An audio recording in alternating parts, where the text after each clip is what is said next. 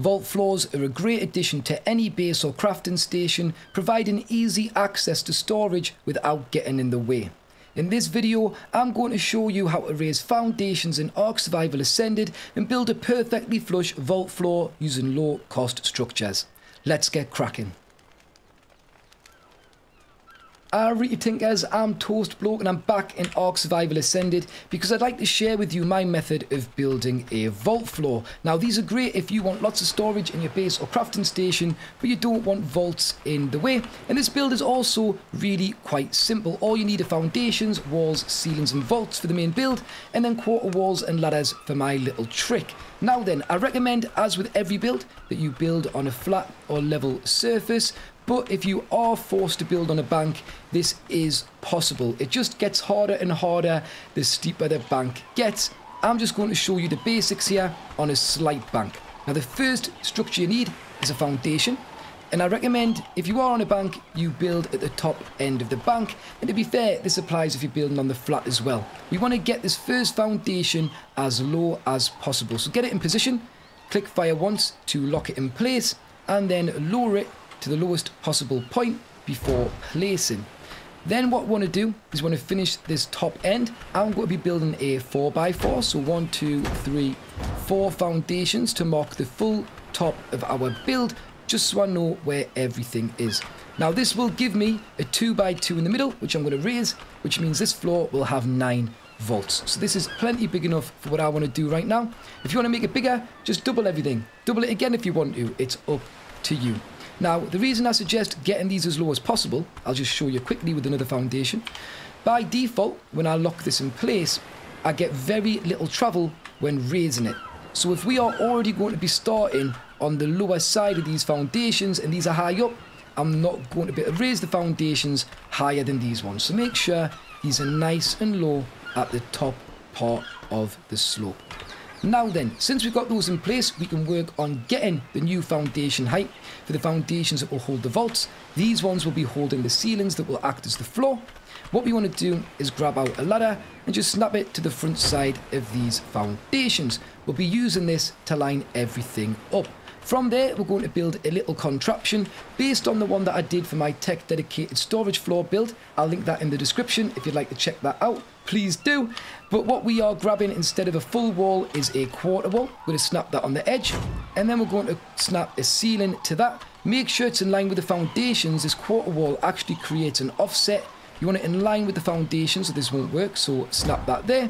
And then get the quarter wall back out and switch it to a railing. And we're going to snap them on the front underside of the ceiling, and we want 2 down like so.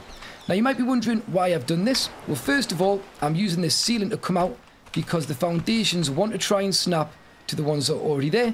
If we're working this far out, they don't. And the reason I've gone up by a half wall is it positions these railings at the right height to get a good reference point.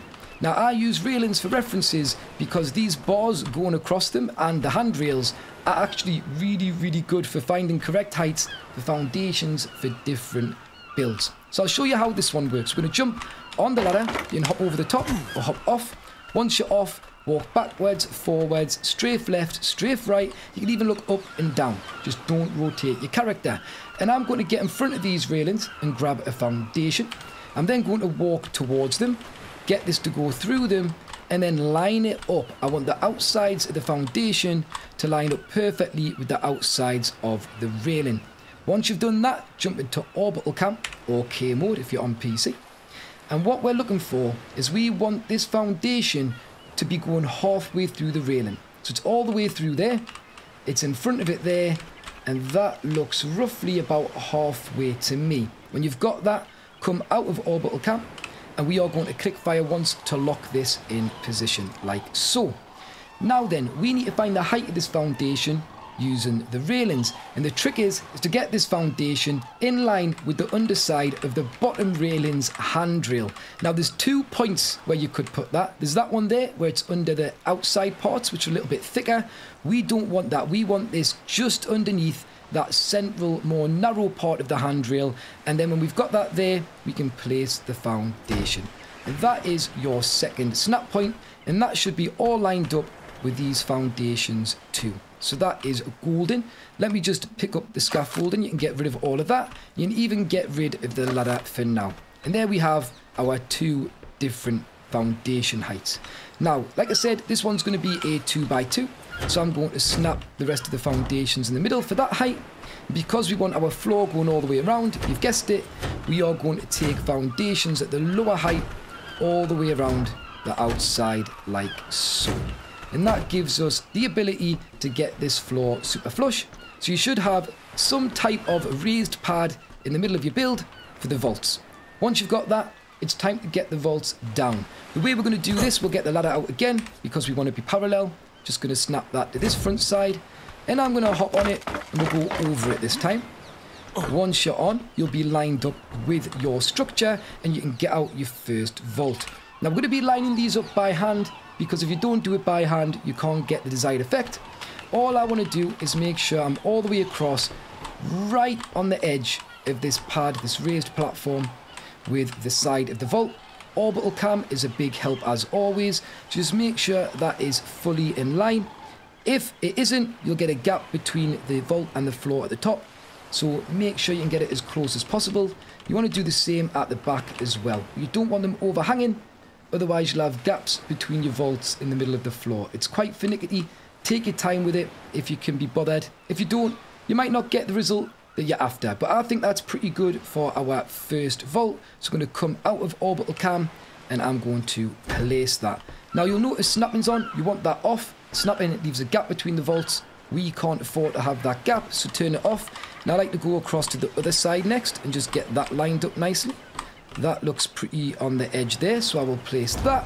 And then we're going to come back into the middle and just fill the gap, making sure that this is fairly evenly spaced, and then we can place that as well. Now you still don't want to rotate your character here. I'm just going to walk backwards and we're going to do the same again, but for the middle row. So off to the left we go. We get that lined up with the edge. We can orbital cam just to make sure we are happy with the placement. Looks decent. And then what you want to do is you want this just touching the vault behind. You can also use the line and the 2 little nubs there, I guess, where the foundations join, and line them up with that beam, I guess, down the center of the vault, that place where it bevels out. And that will help you find the exact center of this pad. And I think that's looking pretty decent. So I'm going to come out of orbital cam and place that one. Go across to the other side like I did previously. Get it right on the edge there if I can. And place that. Uh-oh, I've rotated it. Don't worry. Just get rid of it. Get it back out. Your character doesn't rotate, just the vault. So we'll place that one. And then we're going to come back to the middle and fill in the gap as best we can. Like I say, get it nice and neat. I mean, if you care. I really care about this kind of thing, so you know, I'll take hours. And let's pop that one in the middle too. And we're gonna rinse and repeat. The only thing I recommend here is if you don't want any of the detail on the front of the vault to show or to stick through a wall, if you want a wall around this bottom section, just flip your vault. I think it's a nicer finish. And we are going to do the same. We're going to get all the way over to this left hand side. We're going to check it in orbital cam, make sure that it's right over the edge there. I think that looks pretty decent. That's too far. Come on. That looks about right. And then the same with this front edge. We don't want it overlapping. We want it right on it. And I think that looks decent. So out of orbital cam and place. Move along. Do the same. Get this right up to this edge and place. And then back to the middle and fill in.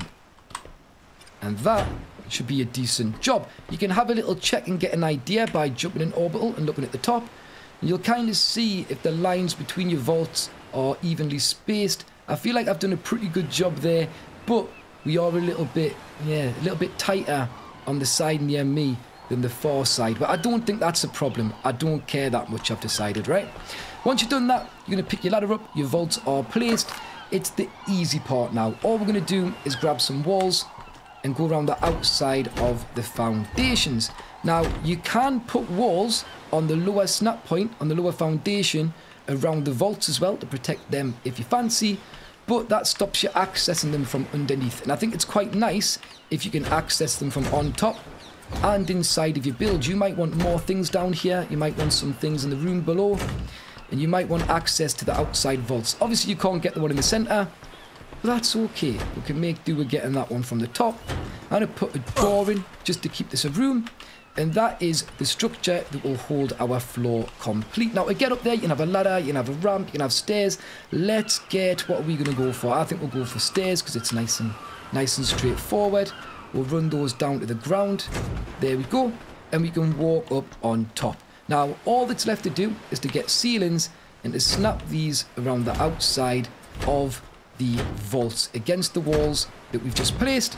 And you'll see already we are getting a really nice finish here with the vault floor, and it's looking super tidy. I do have a bit of a gap this side, which would just suggest that I didn't get quite far enough across, and that would also explain why these gaps here seem a little tighter than the ones on this side. So yeah, I think that's fine though. I'm not going to rebuild it just for that. Now, because this is just a standalone build for me, I'm going to pop railings around the outside so I don't fall off, just so it feels a little bit more finished. You're probably going to have a base built around this, or your crafting station with your indie forges and the likes.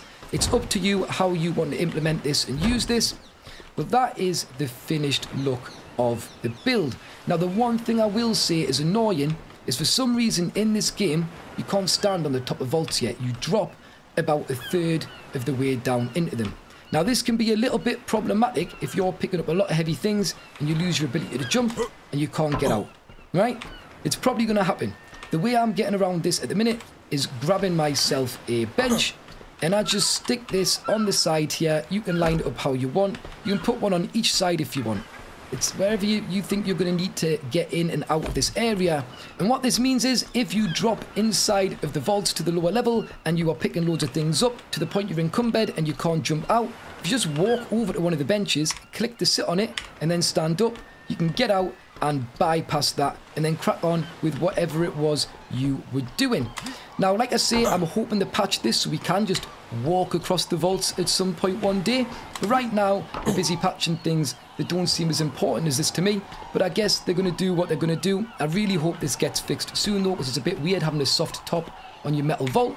Again, like I say, you can get in here, you can access all of the vaults around the outside, except the one in the middle, or you can choose to close this off, but I like to make good use of this space down here. You can even leave it open or have some secret doors, so you can load these up from down below with your tames, and then access everything from above. It's really up to you. I'm just showing you the tools you can use to get the jobs done that you want to get done. Now, like I say, I'm hoping they improve this, they fix things and everything gets lovely, because this looks real cool. And once you've got your indie forges, your chem benches, your fabbies, your smithies around here, it's super useful. But that's the build, and that is the best I can get it as the game currently stands, which is why I'm going to call that there, guys. Thank you so much for watching. If you've enjoyed this tutorial or you found it useful, please remember to like, subscribe and ring the notification bell. I'm super grateful for all the support that I've been getting, and it's doing wonders for my channel, so thank you.